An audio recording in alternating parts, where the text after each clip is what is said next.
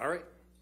You indicated, in your opinion today, that you thought, well, why don't we move a little differently? Are you a member of the American Medical Association? No.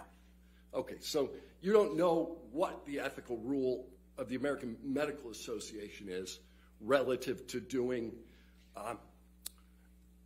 clinical diagnoses about individuals you've never talked to. So you're saying in terms of doing expert witness evaluations, under that rubric, right? I'm just asking you, do you know the AMA's rule?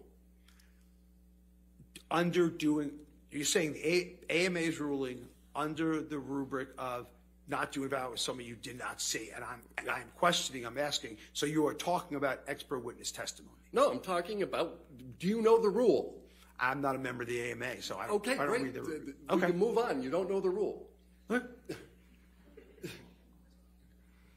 All right. You rendered an opinion about Mr.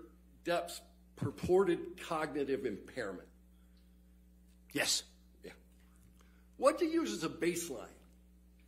A baseline for processing speed? Yeah, for analyzing Mr. Depp before you watched his deposition. What do I use a baseline for that? Yeah. I mean, I guess my baseline would probably be how I've seen him interact in public. How I've seen him interact with others. I've seen him interact in media. I've seen him interact and his process speed is certainly not slow. I've seen him do commercials. His process speed was not slow. At deposition, didn't you say that what you did was compare Mr. Depp's performance in lots of pirate movies against his deposition testimony here? What I said was I've seen Mr. Depp do apology ads. I remember he did an apology ad with Bad Dog with no delay in process speed. I've seen him interact with the media regarding to that. I saw no delay in processing speed. All I'm saying Let me ask you about pirates, though. You compared pirates to the to the depositions given in this case. Then I apologize for what I said. Then I misspoke. You misspoke? You didn't make the comparison? Right now, just a second ago? Just a second ago, I may have said that I misspoke. I apologize. I misspoke. Okay.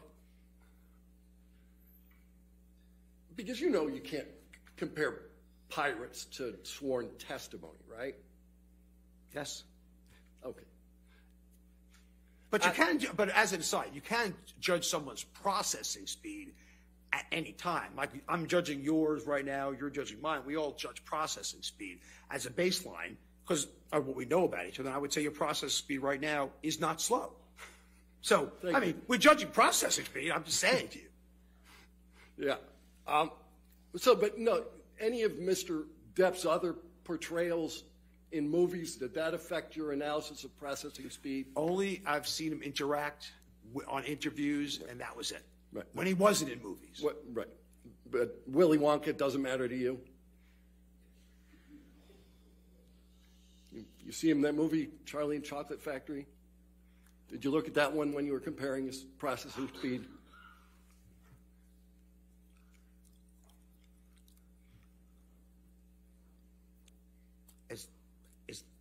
Do I have to answer that question, Your Honor?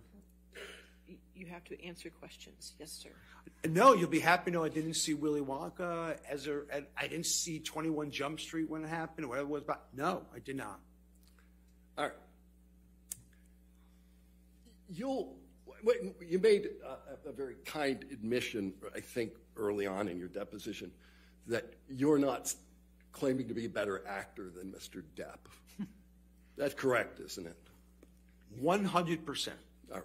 But with respect to acting, you know that actors actually rehearse for their parts and work on the language, diction, timing of their dialogue as part of that rehearsal?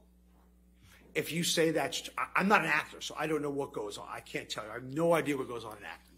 Okay. But you don't know enough about acting to know whether actors rehearse? Sir, I am not an expert in acting. I have no idea what an actor does. Okay.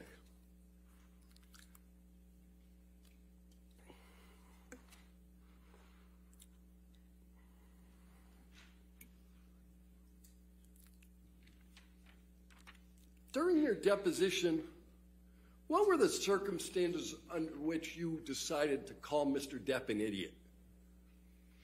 Under somebody call Mr. Depp an idiot? Yeah, you called Mr. Depp an idiot in your deposition. Why okay. So I think it was in the context. I think it was in the. You probably should read the context of it, because I think the context was, and I'm trying to think back. Okay, and what I thought it was related to was if you're coming to some deposition, okay, and again I'm thinking back. So you have it in front of you, I don't. So I'm thinking back where he's coming in from Europe for a deposition, video deposition that he gave, and he took an overnight the night before. And what I think I said was that if you're going to do a major thing to a trial that you're involved with, I think you'd be an idiot to come in the night before. All right.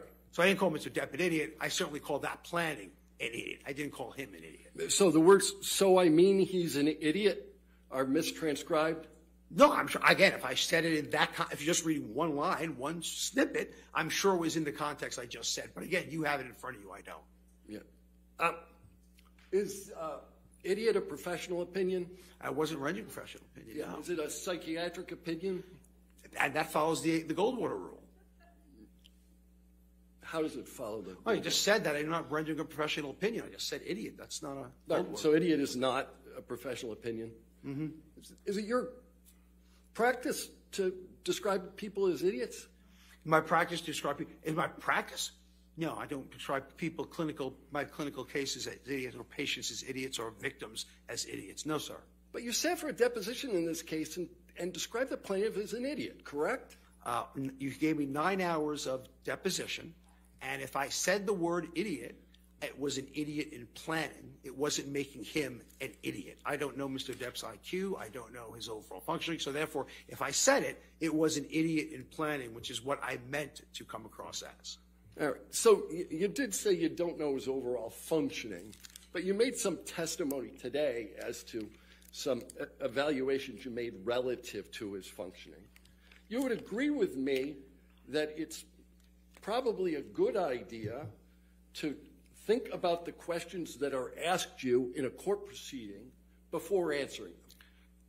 Am I allowed to answer that question? Yes. Okay. So what I said by function, I believe that his agent reported how late he was showing up to every movie while the cast is waiting for him. I believe that would be an impairment. If I showed up late for that, I would not be here right now, would not have a job.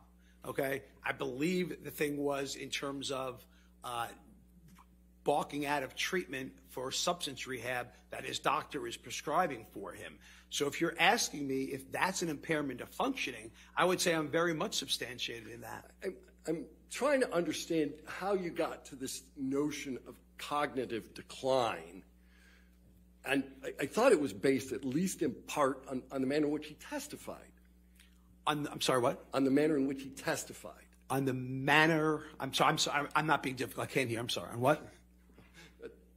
I was asking you about the cognitive decline testimony that you made. Yes. And it was my understanding that at least a portion of that testimony that you rendered was that you derived some evidence of cognitive decline from the way Mr. Depp testified. Yes.